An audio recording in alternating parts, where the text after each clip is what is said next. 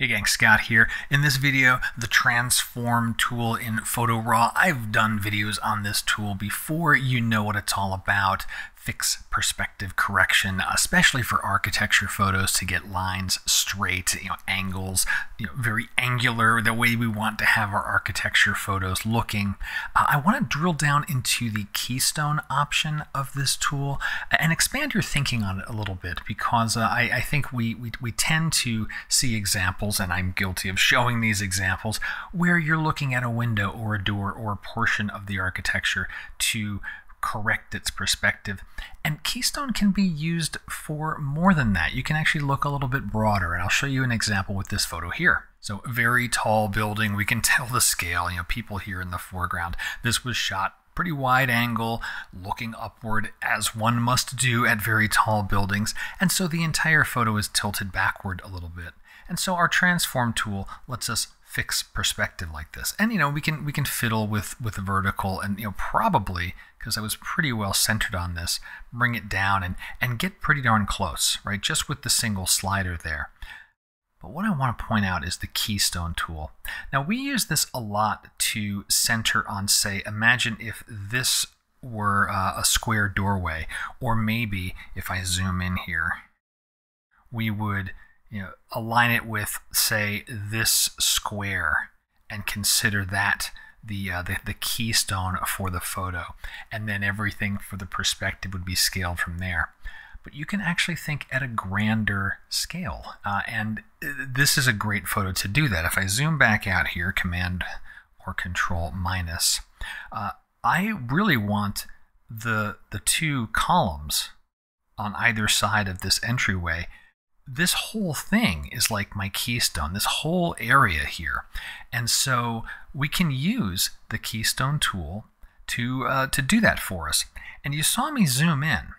I'm going to do this. I'm going to do it with gestures, but you can do this with Command or Control plus. And I still have access to the Keystone tool. And why that's important is so I can really line things up. I'm going to use like this first little ridge here, and the little finger that's pointing, I'm putting that right at the very bottom on the edge, right on the outside there. And I'm going to pan over and do the same thing over here on this side, and just use that same finger technique there just to get the little finger pointing right at the edge. We'll do the same thing down here on the bottom. Now for the bottom, I need to be a little careful because there's some differences in the brickwork. I want to pick a good, reasonable point where it should be about even. And looking at these here, and I'll use this as my outer edge, and this is my outer edge, so that I'll have a straight line coming down the brickwork, meeting at a point that I can easily hover the tip of that finger over right there. And then we'll do the same thing over here. You can see why I was choosing something that was easily recognizable so that I could find it when I'm zoomed in. Now I'll zoom back out a little bit. And so the apply is still there, but I'm treating this as my keystone, and I'll click apply. And that's pretty darn close. And I think it's a little better than what I was getting with vertical. Now I have some refinement I can do. And here I'll turn on the grid, and I'll start with a 5% grid. And once I start adjusting some of these things, like the rotation, as soon as I start moving the slider, the grid shows up.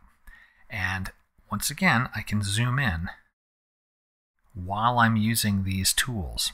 And what I'm interested in getting really well aligned is the base of the building.